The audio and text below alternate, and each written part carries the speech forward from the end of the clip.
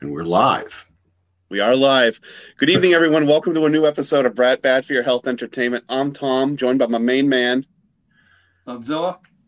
And ladies and gentlemen, tonight we are joined by legendary Daredevil comic book writer, Dan Chichester. How are you tonight, Dan? I'm great, Tom. Dunzilla, Matt. It's great to see both you guys. Great to be on board. Thank you for the chance to talk with you tonight. Glad to have you. Thanks again for coming on. Yeah. Dan, just get right into it. What were some of the things when you were a younger man that influenced you? Were you always the younger guy that just knew you wanted to be a writer? Were you always that good with words? When did you figure it out? And what were some of the inspirations that sort of drove to your style of writing? Like, what were you into? That's a great question. And I don't know if anybody's ever asked me that before. And which is weird. I was always into, I was into comics up to a point, probably about 13, 14, seriously into comics, ride the bike across heavy traffic, go pick up the comics, bring them back strapped to the back of the bike. Maybe some flew away, if I didn't have them strapped down right. Collected them, in just the dresser drawers in my room. God knows where the clothes were. They weren't there because the comics were all in there. And I read them and loved them as stories and characters, and never in my wildest dreams did I ever think about writing for comics. What I wanted to write was horror stories. I was a big horror fan. I watched horror movies, Monster Week on the 4:30 movie, which, was like a kind of a afternoon, retro movie show on one of the local stations. Like a matinee? Matinee, yeah. Like they'd have different weeks. They'd have a spy week. They'd have a comedy week. They'd have Marx Brothers week. And they'd have Monster Week. And they would just show like these movies at 4:30, and badly edited, but I didn't. But that was my big drive. And I got introduced to Stephen King at a way too early age. Some college age friend of my mother's like hands me The Shining, and he's like, "Oh, you might like this." You don't hand The Shining to a kid. It just isn't right. But I had that bug, and that was the type of thing that I really thought I wanted to write. Those were my heavy influences: science fiction, hard science fiction, really probably more than soft space opera stuff. And I just loved words. I loved losing myself in stories. Books were my best friends. These were the place I dive into. Some fantasy. I got introduced to the Tolkien, Lord of the Rings, stuff probably around, I want to say 5th or 6th grade, in school, and that became like a whole thing. And where did that lead me? Not too deep into other fantasy realms, but similar adventures in that way. And there was just a sense that I want to create these type of worlds, not really in a practically planned way, but I just felt intuitively this is what I wanted to do.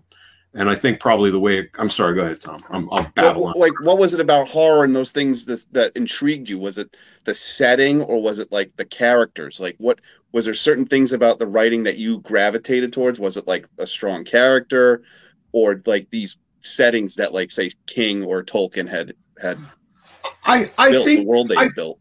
I think early on it was probably more plot driven. I think the sense of like these incidents happening, right? Matter teleporters, or horror movies like The Fly, which is really not a great movie if you watch it again. But at the time that you first see it when you're a kid, the new Fly is its own thing.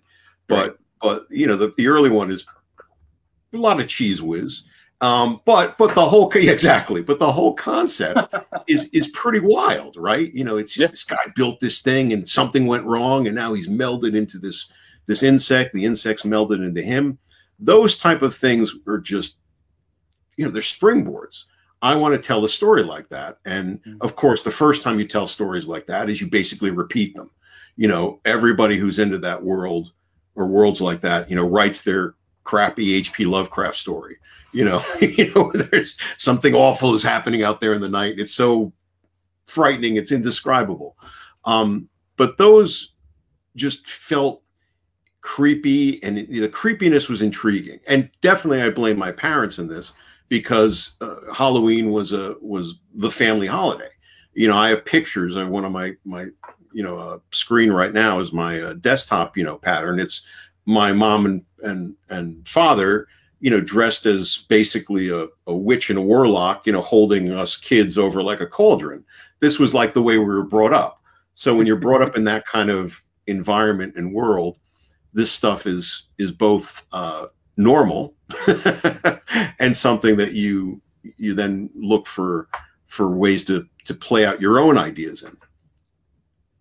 You'd mentioned The Fly, and I don't know why this popped into my head, but that's one of those movies on my list that I got to watch again soon, because it's been the original or the Cronenberg one. The original. The Cronenberg is almost a flawless picture, but it really is.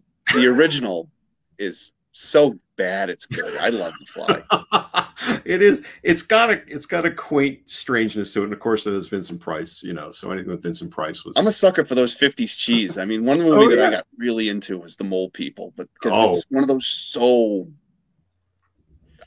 I would love to tell a story like that, like you just said. There's an earnestness to them too. Yes, there's an honestness and earnestness, and I love those movies to death. I'm glad that some of those you took when you were younger. Definitely.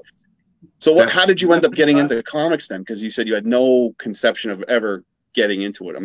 Was Daredevil on your buy list back in the day on the newsstands? I mean, I was a big DC fan, and I often wonder, is it just because I was too shallow and it was my initials, or I was just too shallow and their stories were a little more shallow. I mean, I don't know. I mean, the Marvel stuff never really clicked with me, and maybe because this was where I was at the time too, because as I said, I was probably more plot driven.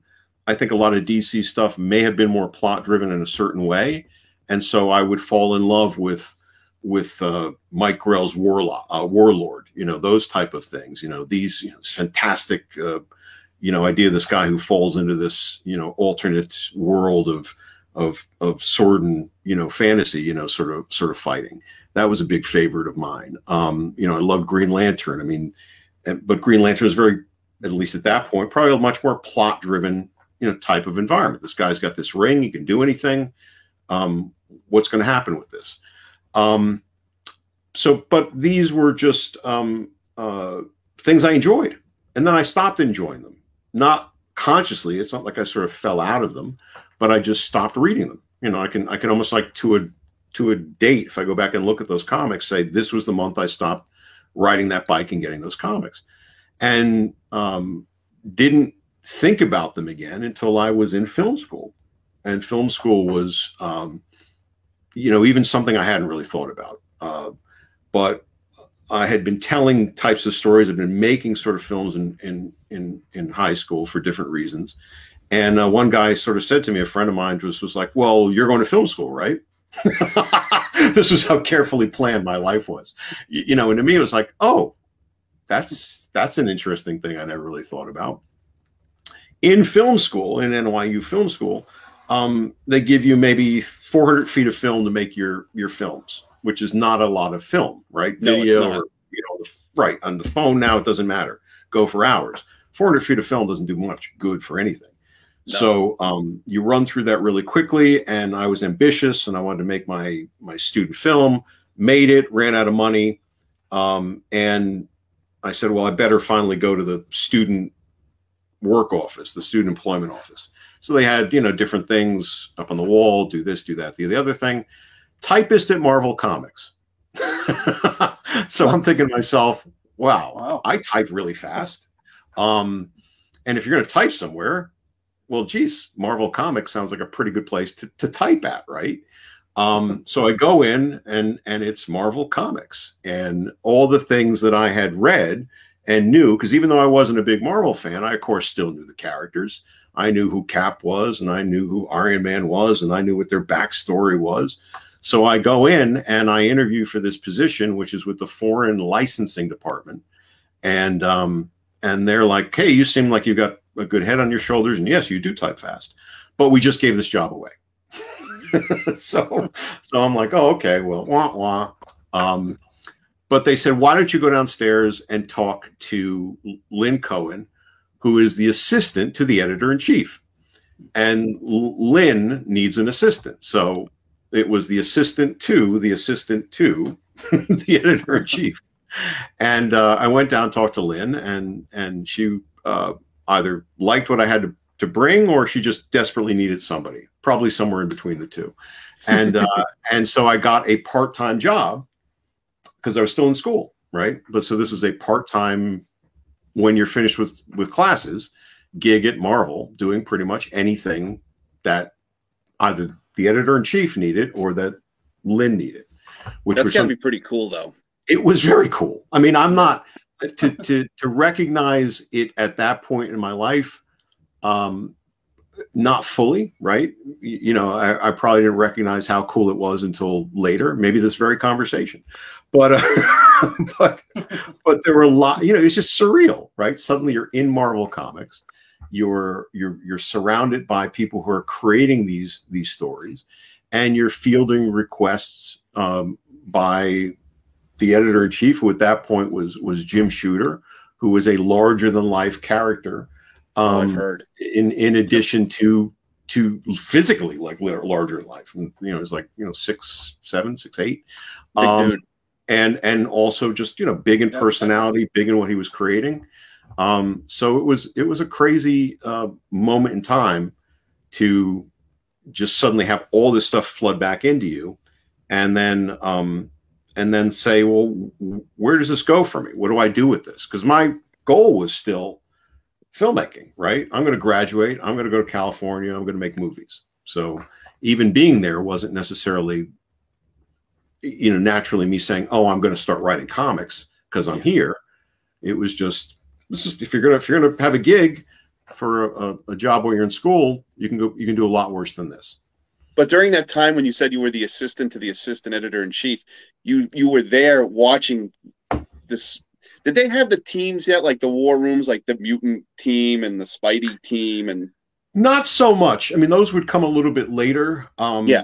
You know, this was there were editorial offices, right? There was the Spider-Man editorial office. Yep. There was the X-Men editorial office. Yeah, that's what I was referring to. I just but not so much the you know, and I was part of a little bit of this when I was working on the Midnight Suns horror books, where they used to then bring together bigger war rooms or even off-site, you know, get-togethers of a lot of the creative teams to sort of plan out what's going to happen, you know, across all the X books.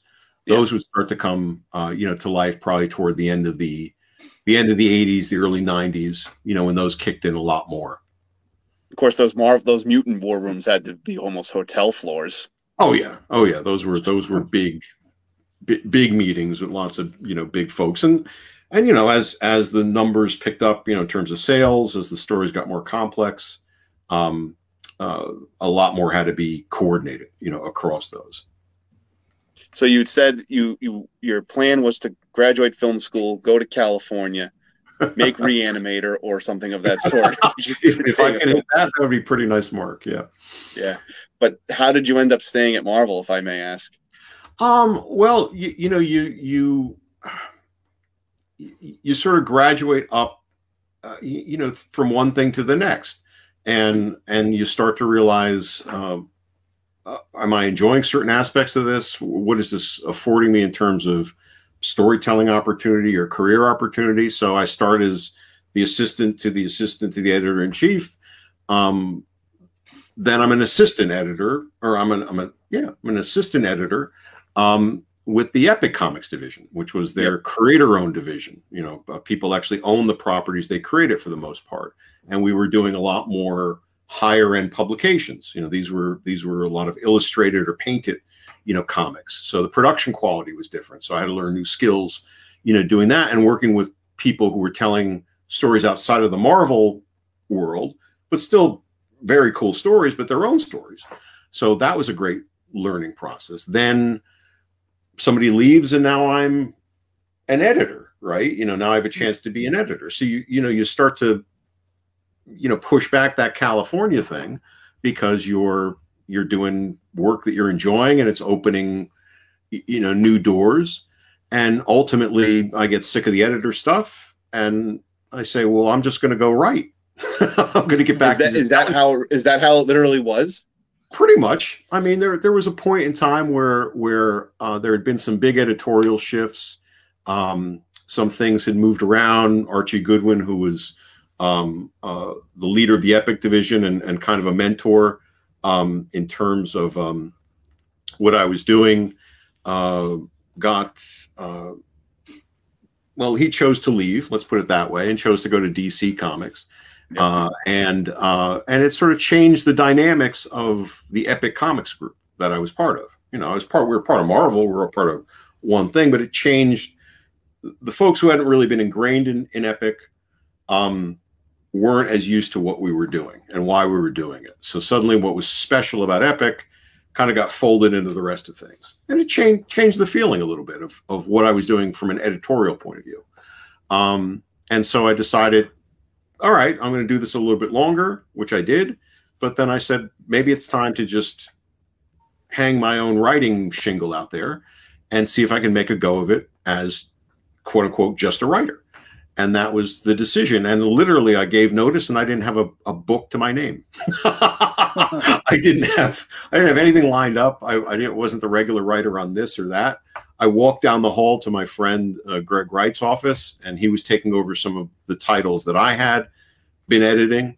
And I basically auditioned, assigned myself to one of the titles. I said, well, if you don't have a writer for this, which was Nightbreed at that time, I said, I will, you know, I'll take it on. Now, Greg could have refused that. Greg was not just going to give me a gig because he was my friend. He was, you know, he was looking for certain things. It was an audition process. Greg's he's a tough character. You're not going to just get something from him, you know, from nepotism or, oh yeah, you're my pal, throw this on here. So he was open. He said, yeah, you're a logical choice. You know, these characters, you helped launch this book, you know, Clive Barker's, you know, world, get started. So then I had at least one title to work on. And then I had to start thinking about, all right, how do I go after other ones and start to move from doing inventory issues, which is what I was probably doing up to that point, meaning fill-in issues, that writing for different editorial offices that might or might not run.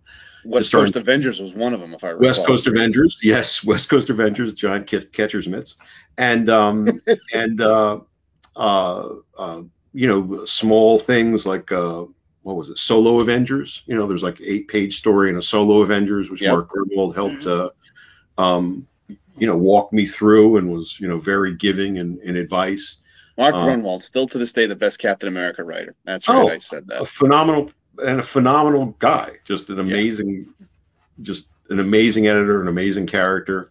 But that was it. You know, I said, this is the time to try this, and it was you know, not a very considered move, you know, in my head, but I think it was. Sometimes those are the things that lead to opportunity, and it certainly did at that point. So then, after doing Nightbreed, which is a messed up movie, Clive Barker's, his writing is just. Oh yeah, and that's coming back. I hear there's a new Nightbreed series actually. He's out there. And I heard Pinhead's coming back too. Is he? Oh, they're doing a new Hellraiser? I heard he's got the rights now. Yeah, I think probably the things have finally reverted to his control. Yeah. Now, he was great to work with. I mean, he was a phenomenal, like, just here's what I think about my characters. Go play with them. Go make them weirder. You know, go make them, you know, run. It's kind of tough to do that, though, isn't that, with Clive Barker's work? If he wants the thing a little more satanic or darker, it's just a little. Just. He was one of the best people you could possibly work with, though. I mean, just to give you the keys to his world and say go play. It would be hard to imagine a better.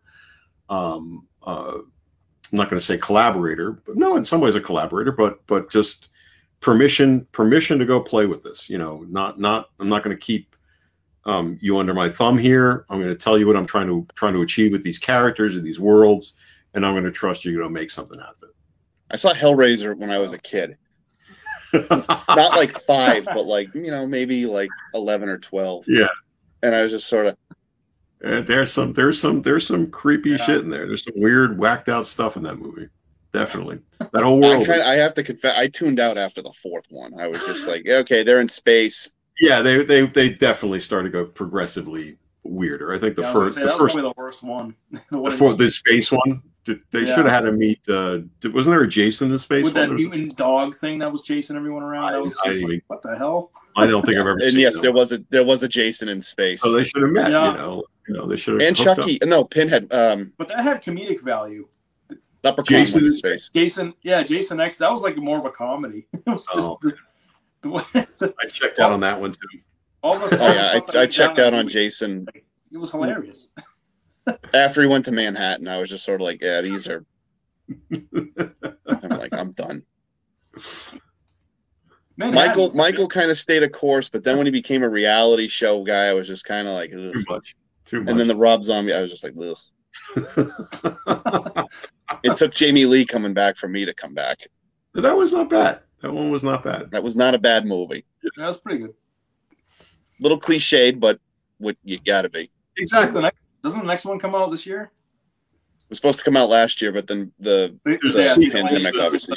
Sequel to the Jamie Lee one. All right, that one I might check out too. Halloween Kills is the title. Okay, yeah, that's what it is. That's a surprise.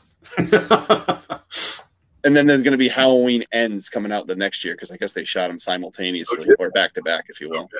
Okay. Everything's got to be a trilogy. Yeah. Always. Yep. So you were doing the fill-in issues, but then how did Daredevil? Was Daredevil the first, like after Nightbreed, the first big Marvel title to come to your lap? No, that would have been Nick Fury. So like Nick Fury was the first. Was like the real kind of entry point probably into the. I mean, obviously I knew the Marvel world and was working at Marvel, but in terms of writing a dedicated, ongoing Marvel title based in the Marvel universe, that would have been the Nick Fury, work. Which I was working on that. Nick Fury. Those are some of those are good books. They were to me they were ideal because in addition, the other side of things growing up on horror stories on the one hand, James Bond on the other hand. So here you've got the super spy espionage intrigue way of approaching things, and suddenly you're in control of a character and the espionage arm of Marvel to some extent, and getting to use this guy and all his toys and all his intrigue and play things out, which was wonderful. And that was also a place where we started to play games with things that I would then later play out in Daredevil to some extent and other titles where me and then Greg Wright again, because he was the editor on some of those, we started to turn the key on Hydra. We started to kind of use these second characters that nobody wanted to use anymore. I mean, Hydra was a bit of a joke, and it was sort of, they run around in smocks and everyone was treating them. If I need cannon fodder and I need to blow up some villains, we're going to bring Hydra in. Or we're not going to treat them like real villains. We're just going to bring them in. It's funny you say that because that's one of the lines that you have in I think it's Tree of Knowledge. Hydra's a joke. Yeah, exactly. But that's how it was treated by a lot of people. But we revitalized it. We made them menacing, or tried to make them menacing.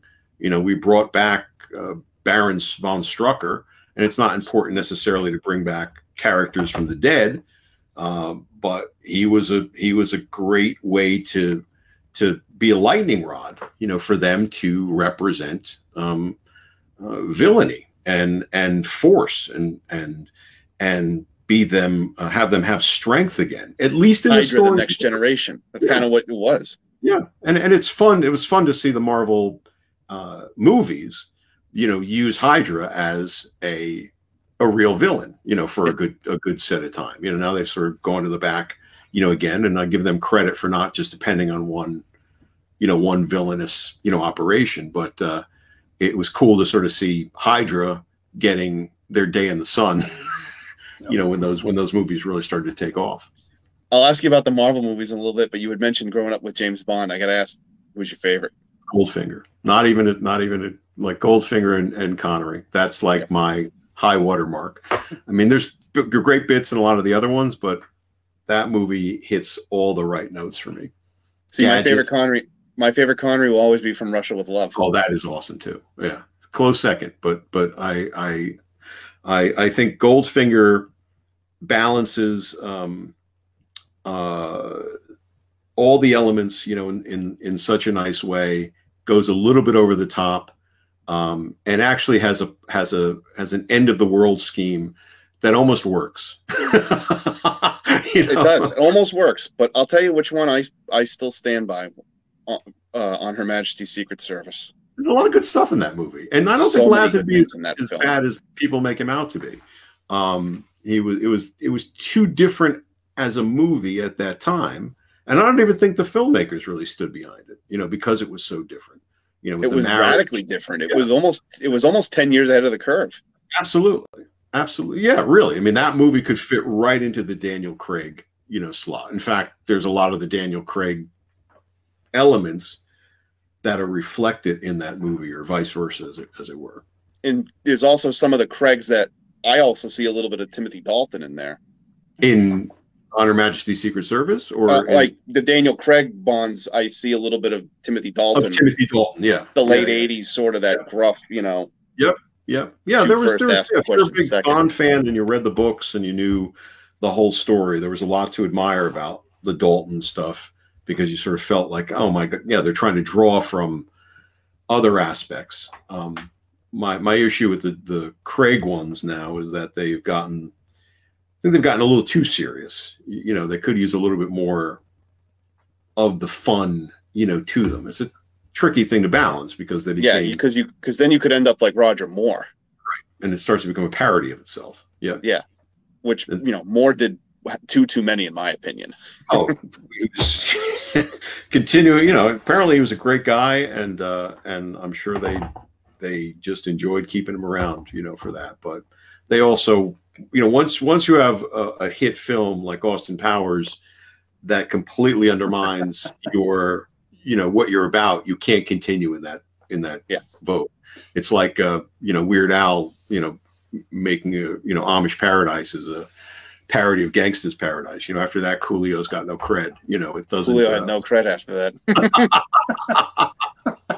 And I say that as a big Weird Al. You know what's funny? Going back to Bond for a second before I ask you another thing, that's how my mind works. I was convinced one of the Craig Bond movies was going to be called Riddico. I honest to God thought they were going to take that name and some of the plots from that book and make that a Craig movie, just because they never had used that title before. Yeah. I mean, well, interested to see if this other one ever makes it out. If and it will eventually, you know, what it sets up and how it plays.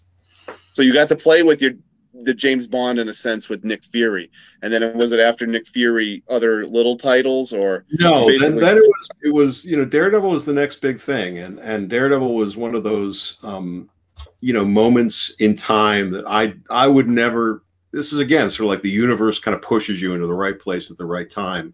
And I wouldn't have thought I was ready for, like, Daredevil was a real character, right? Not that Nick Fury wasn't, but Nick Fury sort of like straddles reality and, you know, the bigger, you know, costumed heroes, you know, sort of thing.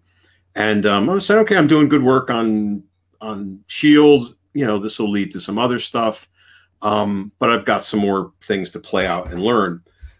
But my friend Steve Busolato, who I mentioned before, calls me over Thanksgiving, and he says Anne's leaving the book. Anne Nesenti, who was on Daredevil, was leaving the book. Great run, an amazing run, and she's a wonderful person and a wonderful writer. And I said, oh, well, that's crazy. That's too bad. Who's taking over? And he says, you should. And I'm like, what are you talking about? Like, I'm not Daredevil quality. I'm not up there. And he says, well, Ralph, who is the editor, really likes your work. Ralph Macchio, who is the editor on Daredevil at that point, really likes your work. He really loves what you're doing with S.H.I.E.L.D. You should definitely take a swing at it. And I'm like, man, I don't know. I don't know if I'm ready for this. So I call up Ralph, or maybe I went into the office. I can't remember what. And I probably went to the office. Because I was in New York City, and I probably poked my head in, and I was like, Ralph, I hear there's an opening on Daredevil. Have you decided who it is yet? And he's like, no, I'm working on it. And because Anne wasn't leaving immediately, there's obviously a little bit of a bridge. And I said, well, would you mind if I put in a proposal for it? And he's like, oh, no, you can go ahead, do it. But it was that sort of thing. And Ralph's a great guy. He was a great editor. But I could tell it was that sort of thing of like, yeah, sure, if you want to try, go ahead. I'll take anything. But there was no expectation it was going to be a thing, or that I would win the day. He was doing it, I think, out of courtesy because we were friendly and he liked the work that I was doing and other things. But I'm sure there was and as I would later find out, there was, a list of a number of people who were putting in proposals at the same time. What was your initial proposal for Daredevil? Well, it was based on two things, really. And one was make the city a character, right? The city of New York should be a character to Daredevil. Like this, there's so many neighborhoods, and I was living in New York at that time, so it was a great way to say that, and not just restrict him to Hell's Kitchen, but think about the city as a whole and what other neighborhoods could bring into that. And then the second part of it, and the thing that was the real probably heart of it, was like, we got to knock off Wilson Fisk. I said, which is brilliant because and how, there you go, there he is again, he's on his knees. That's a great image. I said, how many scenes can we have of Daredevil going into that office and saying, if you cross the line one more time, fat man, I'm going to take you down. And then he would cross the line. Right? And then he'd go back and tell him, don't cross the line. Don't cross the line this time. Maybe. And then Daredevil was fighting Blob and Pyro and, Shotgun and certain characters. But you're the one that said, take the fat man down. Because a villain of that strength becomes, in my mind at least, he wasn't becoming more strong because Daredevil never took him down. It was just making Daredevil weaker, because you can't keep threatening that without doing something about it. He was all bark and no bite. Yeah. And so that was the real heart of it. And I said, we've got to do this. And there were some other things baked in there. But that was the real, probably hook. And, Ralph calls me up or whatever, and says, you're it. And it was like, oh my God. And you got Daredevil. Dunzilla, you had 300 before I did. Yep. What were your thoughts on it when you bought it? Because you've told me all the time how great 300 was, and it is a great book. I have it in my collection. But what did 300 mean to you? It was the story where Daredevil finally takes him down. I mean, this was one of the first Daredevil stories I ever read. And it was actually a 4-part series, but obviously all the good stuff was in, the majority of the good stuff was in part 4, where Kingpin finally gets beaten by Daredevil. And I think, if I'm mistaken, I'm listening, Dun Baby. I think Dan's mic came unglued. Oh, that's okay. I lost my train of thought now. Can you guys hear me? Yes. Yeah. No. I know. I'm working on it. Any better? Nothing? Well, I can hear you clear as day, pal. No words. Yep, we can hear you. Clear as day. You can hear me, but I can't hear you. You can't hear us. Yeah, I can't hear a word you guys are saying. Uh-oh. Should I jump out and jump back in? How about now? That was weird. It's like all of a sudden it just went blank. And Matt, you were telling a great story, I'm sure. That's strange. Can I jump out and come back on? You should. Maybe that'll reset it. All right, let me do that. I'll be right back. So we're joined tonight by Dan Chichester, and we're having he's having a little technical difficulties on his microphone. Delighted that he's here with us, talking a little Daredevil, talking a little Nick Fury, talking a little James Bond and horror. Before he comes back, I just want to say that this show was brought to you by Tasty at Tuesdays for all her tasty dishes, check out Tasty with Tuesday's Facebook page and check out the Bad for Your Health Entertainment page. She's the best. God bless her. She's the man. Dan's coming back. Done. Come back with Jesus, Daredevil 300 story. That was strange, it's guys. A great sorry book. about Done. that. You're in the middle now, bud. I know. That's the place he belongs. So I'm sorry about that. I don't know what happened. Anyway, that's okay. You're going to tell me how you picked up Daredevil 300. How was it? Yep. One of my favorite Daredevil stories. Like I was saying earlier, it's one of the first Daredevil stories I ever read. Okay. And it was a 4-part series. Yep. Last Rites. Yep. And it's basically Daredevil wanting to just finally take out Kingpin. I reread it this morning, and I think Daredevil kind of describes Kingpin as like a crime boss who's trying to lord over, all the subjects in New York, like a king. And he's like, all right, no more of this. And I think Kingpin wanted to frame Daredevil for a murder or something like that, just to kind of finally get the thorn out of his side.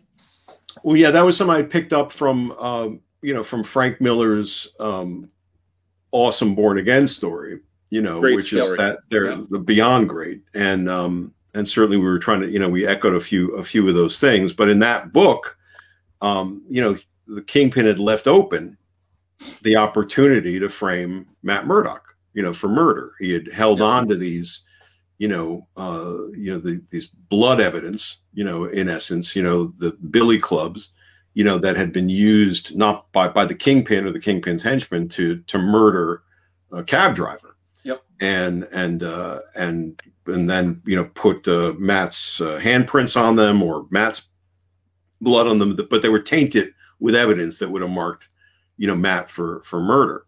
And that was a little kind of a tease in that story that was ominous, but wasn't really picked up on. So, we said in this story to kind of complete the echo in a way, can we play that out? And it became this great bit where that was something that we could bring forward as the Kingpin had hidden these things away for a rainy day. But instead it became, just a very terrible bad day for the Kingpin instead. Yeah. What I always liked was that after the Kingpin, Tombstone tried to take over. Yes. Yeah. Because I always thought Tombstone was one of the most underused characters. I mean, he was sort of like a Spider-Man C villain who debuted in Web of Spider-Man. He had like a few big hits, but then I'm like, in Dead Man's Walking and Dead Man's Hand, I wasn't reading Nomad, so I didn't get the whole gist. I kind of just read what Daredevil. Right. That was always the trick with those kind of crossovers where do you get into everybody involved or are you just zoomed in on the character you like the most? And Marvel does that all the time now. And I'm out of the loop with the modern Marvel. But I remember about 10 years ago, they did that with Deadpool and Thunderbolts. And I was like, I am not reading Thunderbolts just to read this story. Just to read this Deadpool story. Yeah.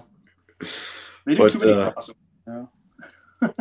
Yeah, it can get bewildering. I was talking to somebody the other day, and I was talking about something. It was Batman Metal. I was really looking forward to it. This is great reviews, and it looked really wild with all these different Batmen and Joker types, and I, no discredit to the creative team, but I couldn't get into it.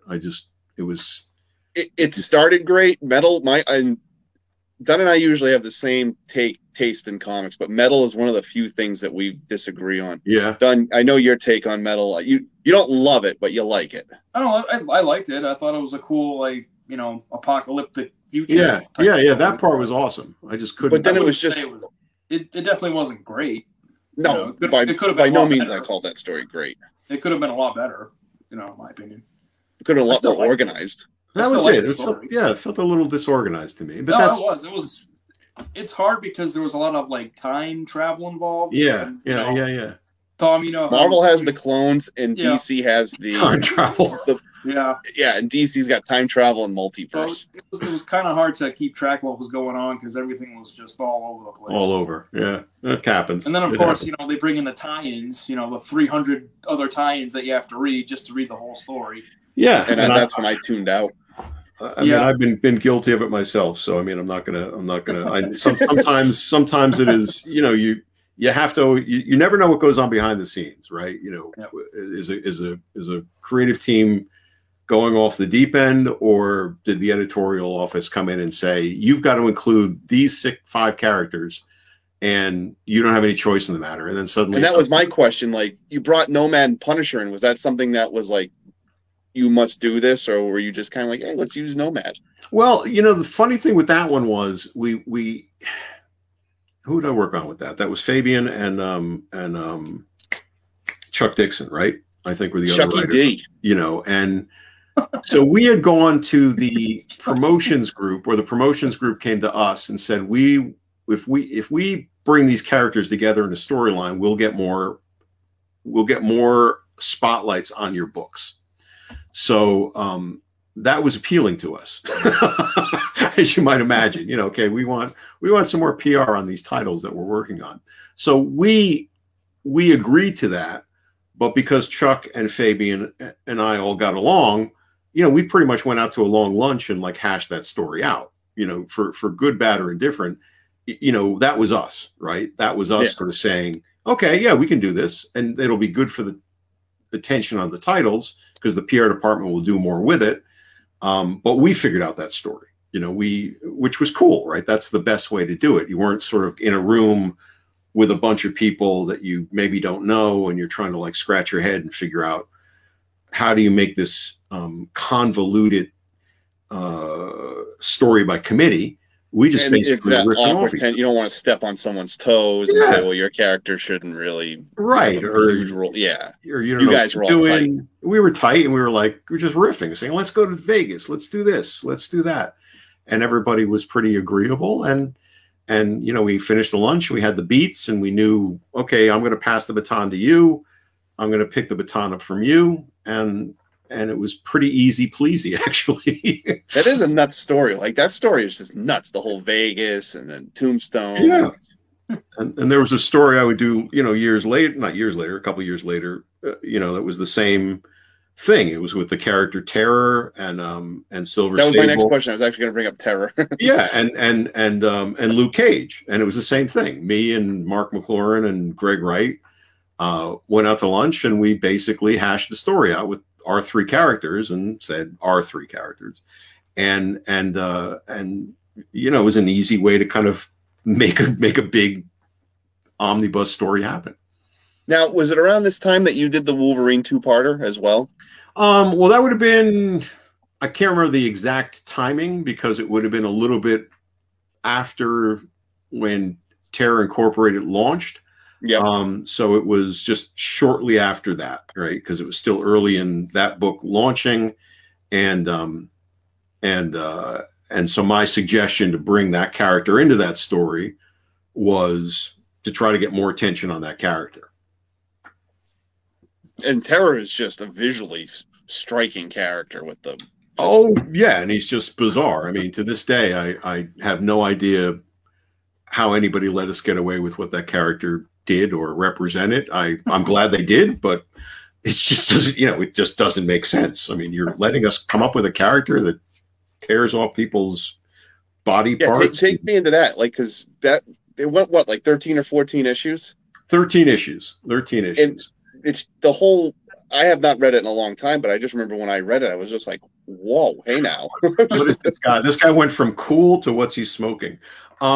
Well, Terror was a strange character because he started off as a character called Shrek before there was a big, you know, green zombie, you know, or not zombie, but ogre, in a line of books called the Shadow Line, which was a group of superheroes that were created for that epic imprint.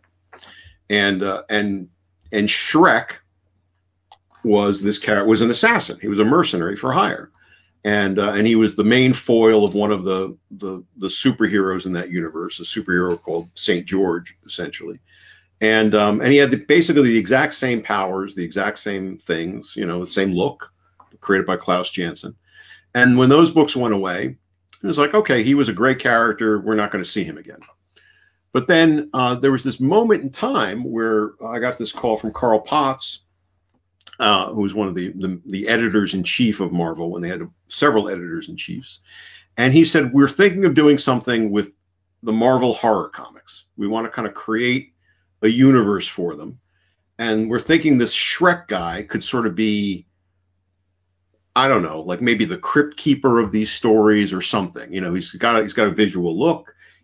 He's got a routine. Maybe he could somehow, you know, draw in Werewolf by Night, and, you know, Tomb of Dracula, and yeah, I mean, it's just it's, you know, this terror in a nutshell. He's a character. And I said, hey, that's weird and that's cool. So we lift him out of that Shadowline universe and we drop him over here into Marvel. And well, why don't we call him Terror? Because that's what Shrek means. It's the German word for terror. Yep. And you know, we'll still be a mercenary and he'll do this. And we started to kind of get going on that. And then they were like, no, we don't want to do that anymore, which happens, right? But he debuted in Daredevil. You brought him into Daredevil first, right? With the Surgeon General storyline. I think his book was probably off and running by that point. But okay. I think, but because what happened, even though they decided not to do the horror universe thing, they said, well, you're kind of already started to do this work. Why don't we just make him give him his own book? And I was like, okay. Like, what am I going to do? Argue with that? And they were, so that's where he became this more mercenary, you know, for hire character. And then he fell under this umbrella of what they call the big guns, right? There were 4 or 5 titles that were all pretty much mercenary-like characters, like Silver Sable, Luke Cage. I think they threw the Punisher in there. There was a Brit title in there. And they gave us license to run with it. But it was, they never acknowledged that it was the same character. And in fact, Mark McLaurin would continue to insist almost to this day that no, they weren't the same character. But, you know, because we never did like a universe to universe bridge. But yeah, he's basically the same character. I mean, you can't you can't get away from, like, he's rather unique in the combination of characters and what he does. But sadly it only lasted a year ish. Yeah, I mean, you know, it maybe it wasn't the right fit. But I will probably get more comments about that to this day than many things, because he was so strange and weird and unique. It was just so different, and it was just the visuals.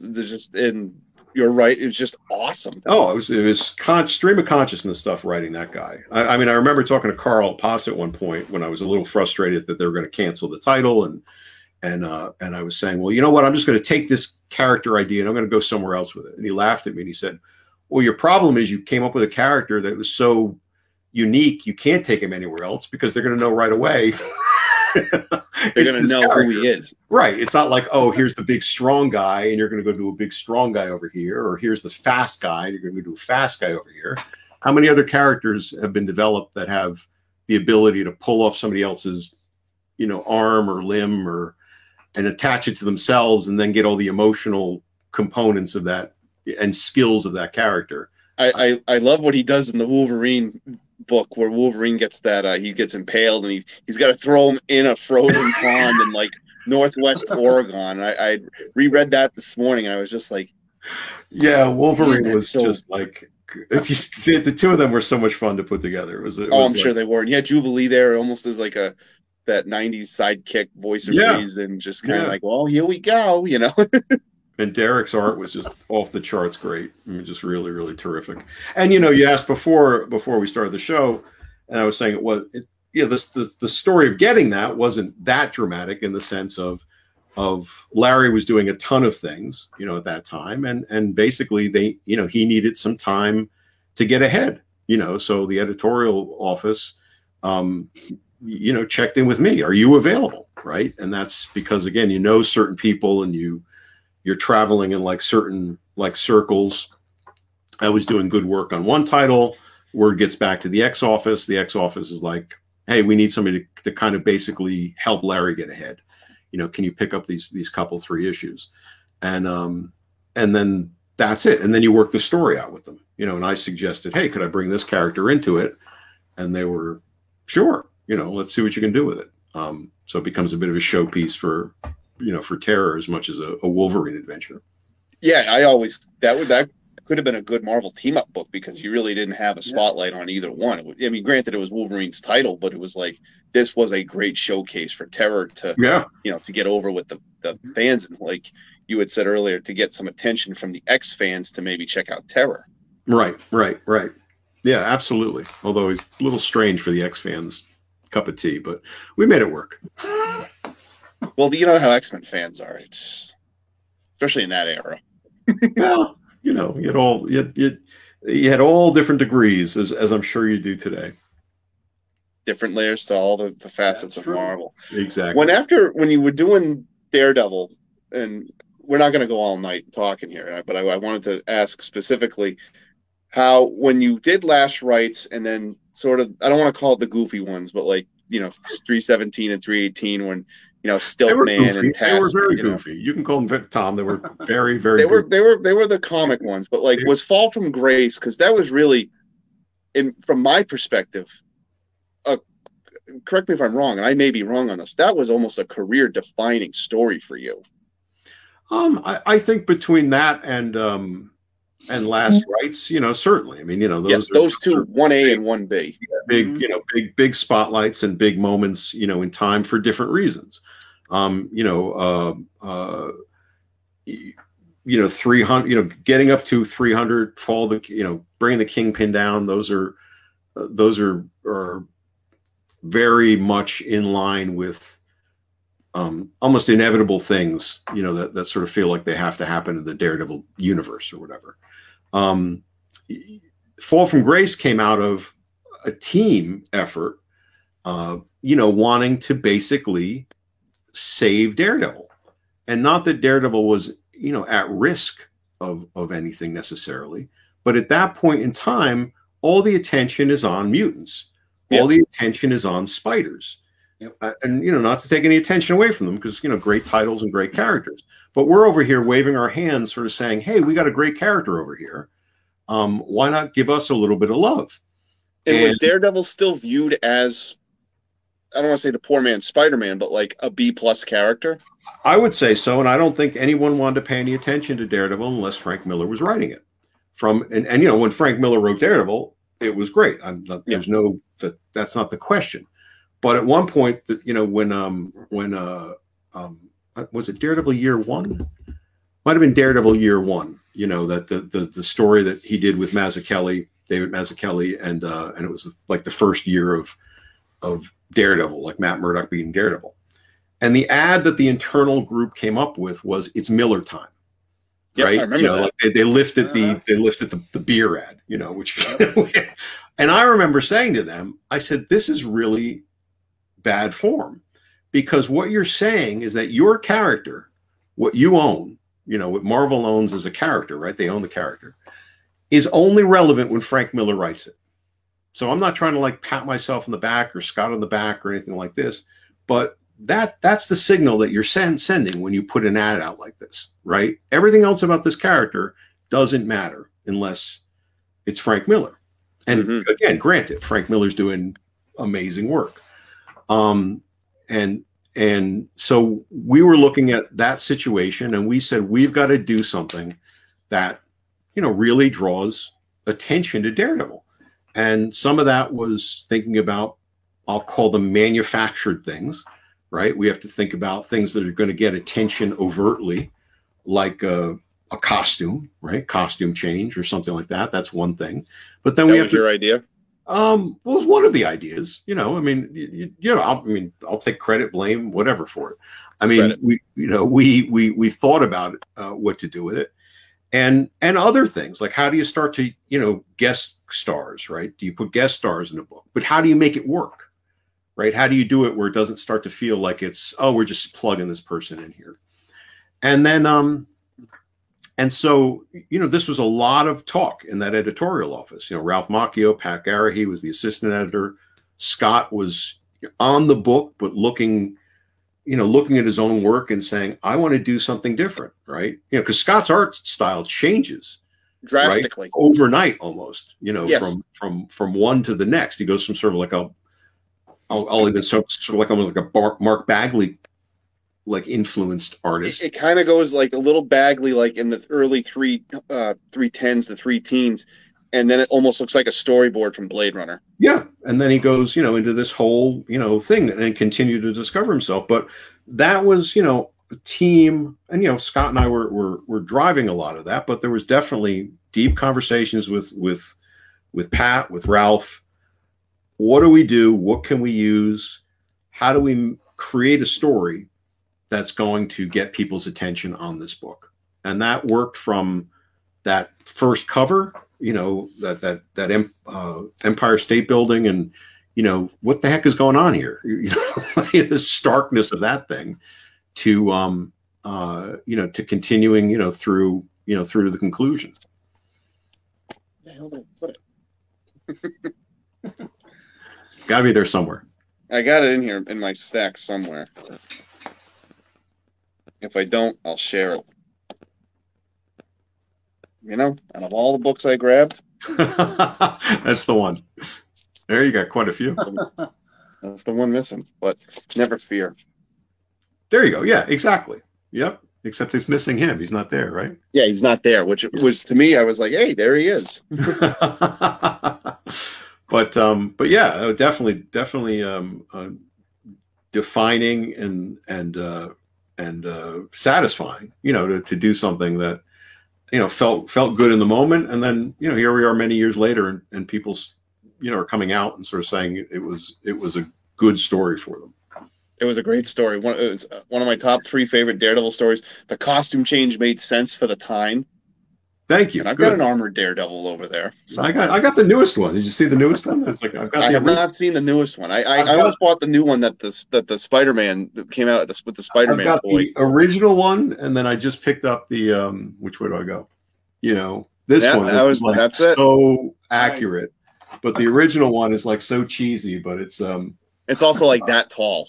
Yeah, exactly. It's like one of the old real mini ones, but it's fun. And it was cool because, the only time I remember seeing Daredevil in a black suit before that was that little Hulk movie he did. Oh yeah. Those, I will always be a big fan of armored Daredevil. Yep. Well, you see, it's funny. It's like the thing is, we never called it armored Daredevil, and I realized after the fact, the problem with the costume was the only person who could draw the costume basically was Scott. Yeah. And you had other guys that tried. I mean, I think Keith Pollard did good on his little run with you towards the end of your run on Daredevil. But I really think that's pure Scott McDaniel. It is. And when Scott did it, it felt what it was supposed to be, which was, these special materials that are closely bonded to his body, that are providing more protection, but very lithe and very in line with his motions and bodies. It was never supposed to be a bulky thing. Yeah. And Scott got that because he created it. And then unfortunately, other artists would kind of come in and say, oh, it's armor. Oh, and they bulked it up, right? They bulked it up to the point where, it suddenly looked like it had rivets and bolts and such in it. And and that's where it lost its sort of magic, a bit. And then of course it went away pretty quickly after that. Try to find a good picture of what you had just described, how it became bulky. It looked like something Cable would wear. Oh yeah. In fact, the last, yeah, exactly. Yeah. It becomes very chunked up. Yep. And then we actually did the last issue of Daredevil I ever did, which was 380, which was the last issue of the first volume. And they asked me and Lee Weeks to kind of come back. We did a gag in there where it was actually, people misremembering, like an incident with Daredevil. And there's a scene where there's literally a Tony Stark designed. Yeah. It's funny. I've read the book once, but I never bought it. I saw it on not a spinner rack. I saw it back in the day and I was going to buy it. I put it down, forgot about it. And all these years later, sadly, I've never read Daredevil 380. Oh, really? I'll see if Yes. I'll find. I don't know if I have a copy, but I'll see if I do, Tom. I will gladly send you one. But I will see if I have one. And then, but that was, I know I think the title of it is Just a Good Story, right? Because they were prepping the Kevin Smith. Yeah, it was just one good story is the title of it. And it's actually, I think actually Joe, does Kevin Smith do it with Joe Quesada? Is that who? Yeah. Is that okay? So yeah, so that was, yep. That's who took it. Guardian Devil, and then the death of Karen Page, and yep. Just that's a good run, but like that was when I started picking that up, I was just like, I don't know. Daredevil Volume 2 is weird. I don't follow Daredevil now, sadly. I believe Don, didn't you tell me Elektra is Daredevil? Yeah, that looks like that's what's going on, right? But they're on what are they at, Matt? Like Volume 4 or Volume 3 at this point? Because it renumbered itself, didn't it? I think they're at like Volume 6. Oh, really? Oh, yeah. Wow. Marvel has a habit of redoing. Sorry, Don, go ahead. Yeah, recently, I haven't read their ongoing Daredevil series in about 5 years now, but okay. I have read that Elektra is now Daredevil because I guess Matt Murdock is in prison or something. I didn't really read too much into it, but Elektra is Daredevil now. Yeah, I saw some of the covers and thought they looked pretty cool, but then I noticed the numbering was like 23 or 25, so I figured they had to have relaunched it at some point. So. Yeah, Marvel has a habit of relaunching every title almost every year. Oh, okay. So I've missed out on that. I've tuned out. I don't read any modern Marvel now, sadly. I read mostly the independents. Immortal Hulk. Have you guys read that? I did read Immortal Hulk in the beginning, and I thought it was like, wow, this is like a really unique take the Hulk into horror, which is easy to do, but no one ever really did it. Exactly. Yeah, I ripped through those, at least, a bunch of those collections, and really enjoyed that. I thought that Al Ewing killed it on the first part, but then around issue 10 or 12, I kind of started to go. Why for you? Just too weird, or because he definitely got into the whole hell and once Hulk went back into hell, like I was cool with Hulk fighting Sasquatch, but I was just like when he's going into hell and Banner, and because Banner's head is in like 9,000 different places at once, so he's almost like Moon Knight with his split personalities and Devil Hulks and Gray Hulks and smart green Hulks. I was just sort of like, I think I need a break. After a while, it becomes too much. It's again, it's sort of like it gets lost in its own continuity. But I did enjoy it. I took a big break from modern comics a couple of years ago, where I was just like, you know what, I'm just gonna. They'll be here when I come back. Yeah, they will be. They will be. And there's so much stuff out there. It's crazy. Yep. How and a lot of it is just great. I mean, you wouldn't notice it if all you're focused on is the big continuities. But I'm late to the party on like Sweet Tooth. I thought that was like terrific. If you guys haven't seen that, Sweet Tooth is pretty good. Yeah, that was just like, to me, it was like, man, this is awesome. Like end of the world, weird biologies, taught stuff, and so to me, it's all. It's refreshing sometimes when you come into it a little bit late in the game, because then you can binge on everything. Exactly. That's why I still love looking at old Marvel titles, Marvel Volume 1s. It's like, okay, if I get issue 59 of something, if I dig this, I can go find 1 through 58. Exactly. Yeah. I'm still guilty. One of the books that I have not stopped reading was Spawn, because 90s kid at heart. Well, but it's also like when creators have that kind of vision and that ability to continue to produce, there's got to be a reason for it, right? Beyond ego, there's real story and something they're drawing from. Another one that's like that is Savage Dragon, right? If you've ever read that, and Eric Larson just like, I dismissed that book, in my head early on, like, oh, okay, it's like a kind of a Hulk and a sort of a thing.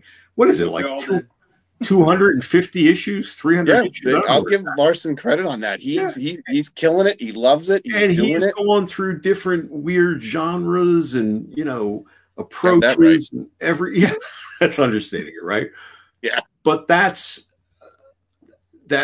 a creator's vision, and that means there's things there to mine, for umpteen years, and continue to find an audience and continue to make something out of things. So I'm big fans of that type of approach. I'll tell you one thing, and Dunn, you got to tell him Scout Comics is his baby now, and I'm loving Alterna. If you Oh, really? Newsprint. Yep. Check that. Alterna, they're cheap. They're on. Oh man, I cannot sing their praises enough. They're cool. They're on the old newsprint. Yeah. The thing I like about Scout Comics is they have an entirely different publishing for their horror stories. Like there's like 12 different horror stories going out right now. Okay. With Scout Comics, they're really cool. Oh, I'll definitely check that out. It's right up my alley. I'll tell you a series that was messed up, but it was funny as hell, but not in a comedic way. From a story standpoint, Vampire State Building. that was a Blaze Comics. That was a Blaze comic, but boy, I'll tell you, that was just the concept stuck in the Empire State Building with a bunch of vampires. That was great. That was awesome. It was actually one of the original creators of The Walking Dead. Which that's one? right. Not Kirk. I think it was Charlie Adler. Oh, Charlie. Okay. Okay. Yeah. I think he was. I think he created it. I'm pretty sure. I haven't read it in a while. He did, and that's just a nuts story. That's just, Walking Dead. I mean, come on. I mean, he almost made it to 200 before he just decided to pull the plug. Yeah. Well, it's Dan, before we part ways though, do you look back at your days at Marvel with fond memories? I know you're not big in the industry today, or if at all, but I mean, absolutely. I mean, it was like you said, it was, some things are just defining in terms of, being able to work as a writer, to be able to work with great people. I mean, we've touched on, a couple really important things, but I mean, I worked with some just incredibly talented people and learned, from them, and got to take the things that, we talked about me growing up with, and suddenly, I'm playing in this sandbox. And some people wanted that their whole lives, right? That was the thing they always wanted. And, for me, it was just an amazing, unexpected surprise. And then being able to, to build on that. And even though I haven't continued to work in comics in that way, I'm actually working on something now that will come to life in a bit of time. But care to share? Can you give Bad for Your Health an exclusive? I can tell you it's with artist Carl Waller, who I worked with on a book called Motorhead at Dark Horse Comics many years ago. And that was in Dark Horse. No, that was limited. That was the 6-part. It was their universe, and so Carl and I became good collaborators and good friends, and it was I'll say right now it's got multiple dimensions. It's got a horror aspect to it. Actually, it was described to me by somebody I let read the first couple of issues. It's like The Good Place meets From Dusk Till Dawn. So I don't know what that means. Right. Okay. But I like that description. I'm in. And but everything I learned at Marvel, right, and everything I learned doing those comics at that time, is stuff I continue to draw from today, right? You learn to tell a story, you learn to collaborate with people, you learn to find the humanity, right, in the things that you're doing, and that's a big change, right? When I said earlier on, when I was drawn maybe to some of the DC work when I was a kid, and I was really plot driven, right? I certainly still think about plots and stories now, but I'm as much focused, if not more focused, on the why, of a character, and what are they doing, and what's the humanness in them, which is we got to get behind the character, the lead, to get to the story, because if we can't believe in the lead, what's the point of the story? Right. And that's, you held up that last page of Fall from Grace earlier, right? That was all about who Matt Murdock was as a character, to my mind. Yes. who Daredevil was as a character to my mind. I still put this as a top 3 Daredevil image in all the Daredevil images I've ever seen. But that's, you know, that doesn't work unless you, as a writer, believe in it, right? It doesn't come across the audience. And I thank you guys for having it come across to you. I mean, being so receptive to it. Oh, I'll sing Fall from Grace's praise. Last Rites, Tree of Knowledge. Yep. We didn't get into Tree of Knowledge. Maybe we can save that for a part 2. That would be great. I love Tree of Knowledge. Tree of Knowledge. I got to ask one question about Tree of Knowledge before we go, though. Yeah. I got to ask, why was there an interlude? Was there always a plan for an interlude? No, there wasn't. And why was there an interlude? You know, where did that come in? The thing was, Scott and I were starting up on the Elektra book at that time. The Elektra, what would be the Elektra limited series, and there was a hiccup in the schedule, and I think that's why we had to introduce that, like, in order to kind of like keep everything going, but it wasn't planned, you know. So it was a way to sort of keep, and because we were bringing in, you know, some talent that that we were familiar with, and we knew would keep things going in our direction. Right, because I think Greg worked on that. Greg Wright. It allowed us. Greg had that great run on Silver Sable. And Morbius. Yeah. But it was just that it wasn't planned, but it was necessary, I guess. Gotcha. You know? A bump in the road. A bump in the road to kind of get there. Well, that's something that I always wondered after all these years. Why was there a Tree of Knowledge interlude? Yeah, that was it. It was just a scheduling gaffe of where we were and having to keep on track and get some of the Elektra stuff going. I'm pretty sure.